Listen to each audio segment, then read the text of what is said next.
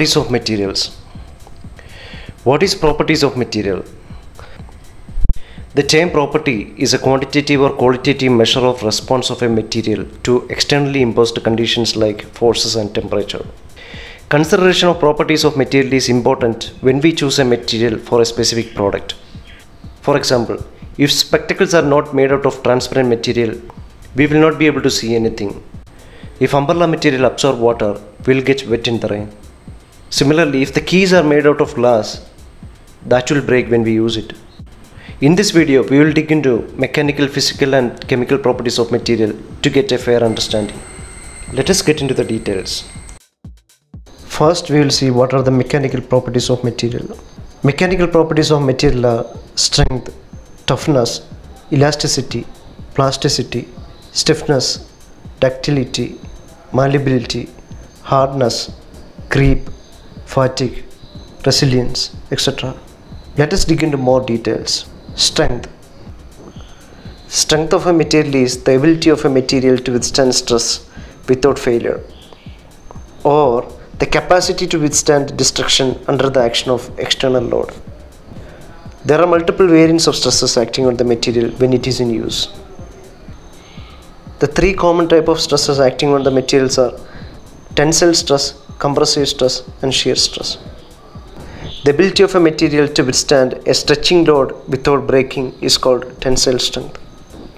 Similarly, the compressive strength is the ability of a material to withstand a squeezing load without breaking. Shear strength is the ability of a material to withstand load which have a cutting action. For example, when we use a scissor, the shear stress is happening on the material. This chart shows strength of many materials. Here, composites and metals having higher strength compared to the ceramics, foams and polymers. Toughness. Toughness is the ability of a material to withstand a sudden impact or a hammering load. So this is also called impact strength. Here is the example of more tough and more fragile products. Elasticity. The ability of a material to deform under a load and return to its original shape when the load is removed is called elasticity. If you stretch an elastic or a spring, that will get stretched out. When you remove the force, that will return to its original shape. In this stress strain diagram, it is evident that stress is directly proportional to the strain up to a certain force acting on a material. So this region is called elastic region. Plasticity. This is the ability of a material to deform under a load and retain its new shape when the load is removed. That means the material is not going to return to its original shape. The clay undergone plastic deformation and attained its new shape. Per this stress strain diagram, if the force is applied on the material after the elastic limit, the material will undergo plastic deformation and it's not going to get back to its original shape. Stiffness. Resistance of a material to elastic deformation or deflection is called stiffness or rigidity. For example, while stretching or compressing a rod, the stiffness is defined as K. K is equal to F by delta. F is the applied force and delta is the deflection. If the material is having higher strength, it is hard to broken. If the material is having higher stiffness, it is hard to be deformed. Glass having lower strength and higher stiffness, while spring having higher strength and lower stiffness. Ductility. The ability of a material to be stretched into wire without breaking is called ductility. This is the term used when a material is deformed by a tensile load. You can see an example of SS and copper which are stretched into the wire shape. This is the stress strain curve of a brittle and ductile material. The ductile material absorbs more energy and stretched and elongated as shown in the figure. Malleability. The ability of a material to be hammered into a thin sheets without cracking is called malleability. You can see here coins and platinum foil which are formed to a thin sheets. Gold is the most malleable material. Hardness. The ability of a material to resist scratch, abrasion, cutting or penetration is called hardness. This is the ability of a material to withstand scratching by another hard body. Material can be hard or soft as shown in the images. This chart shows hardness of different material based on the testing. Feel free to pause the video and look into the chart. Creep. The slow and progressive deformation of a material with time at constant stress is called creep. Creep is a type of metal deformation that occurs at stresses below the yield strength of the material. Generally, it will happen at elevated temperatures. This image shows how creep start and end with the failure. Creep can happen in 3 stages: the primary creep, secondary creep and tertiary creep, and end up with the failure. Secondary creep will undergo a large duration compared to the primary creep and tertiary creep. Fatigue. Fracture of a material because of the repeated or fluctuating loads are called fatigue. Fatigue fractures are progressive. At the beginning stage, the crack size would be very small and gradually increase the crack size under the action of fluctuating stresses.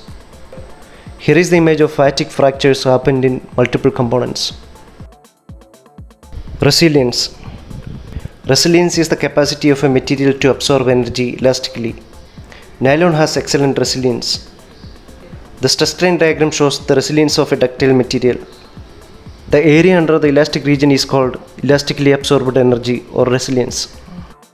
Now we'll see what are the physical properties of materials. Physical properties of materials are density, thermal conductivity, electrical conductivity, optical properties, melting point, boiling point, solubility, viscosity, magnetism, hydroscopicity, crystalline structure, shape and size, acoustical characteristics, flammability and color. Density. Density is the mass per unit volume of a material. Higher density material has higher mass and lesser volume. If you take a cork and lead of same mass, the volume of cork would be much higher than the lead because lead has higher density. This chart shows the density of multiple materials. Metals and ceramics has higher density. Next, conductivity. Conductivity refers to the ability of a material to allow passage of electricity or heat. There are 2 types of conductivity. One is thermal conductivity and the other is electrical conductivity. Property of a material to transmit heat through is called thermal conductivity. This image shows the heat transformation from one area of the body to the another. Property of a material to transmit electricity through it is called electrical conductivity. An object can be electric insulator or electric conductor. This chart shows the electrical conductivity and thermal conductivity of multiple materials. Copper and aluminum alloys has higher electrical conductivity and thermal conductivity. Next, optical property. Optical property is the capability of a material to let the light pass through it and objects clearly seen. A material can be opaque, translucent or transparent. Through transparent material, we will be able to see any object very clearly. Whereas if you see through any opaque object, you will not be able to see anything. If you see through translucent material, you will see the object partially. You will not be able to see the object clearly. The image shows how the object can be seen through opaque, translucent and transparent material. Melting point and boiling point. The capability of a material to melt under high temperature defines the melting point of material. Melting point is the temperature at which material goes from solid to liquid state. Boiling point. Capability of a material to boil under high temperature is called boiling point. Next, solubility. The measure of how much a solute will dissolve in a solvent is called solubility of the material. The solubility of one substance in another is determined by the balance of intermolecular forces between the solvent and the solute. The image shows the solute, put it in a solvent and had become a solution. The factors such as temperature and pressure will affect the solubility of the material. Viscosity. Viscosity is the quantity that describes the fluid's resistance to flow. Honey has much higher viscosity than water. When a fluid moves over the solid, the movement is parallel to the surface and this results in a shear force. From that you can derive an equation between the shear force and the viscosity. Shear force equal to viscosity into rate of shear deformation, that is du by dy. V is the velocity and y is the height from the solid surface. Magnetism. Magnetic properties of a material are those which determine ability of material for particular magnetic application. Examples of magnetic materials are iron, nickel, cobalt, steel, etc. Iron is magnetic, so any material with iron in it will be attracted to magnet. Most other materials like aluminum, copper or gold are not magnetic because they doesn't contain iron.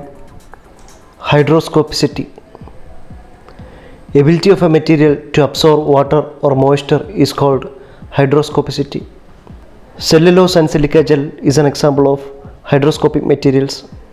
The materials that are little hydroscopic are used for waterproof products. Next, chemical properties of material. Ability of a material to change its chemical composition under the action of acid, weather, moisture or air can be considered as a chemical property change. For example, when a material burned and turned into a different material of a composition, the burning is considered as a chemical property. That defines how easily a substance combines chemically with other substance. Corrosion, rusting, oxidation, all can be considered as a chemical property change. Here are some of the examples of chemical property change. You can see a rusted car which undergoes corrosion.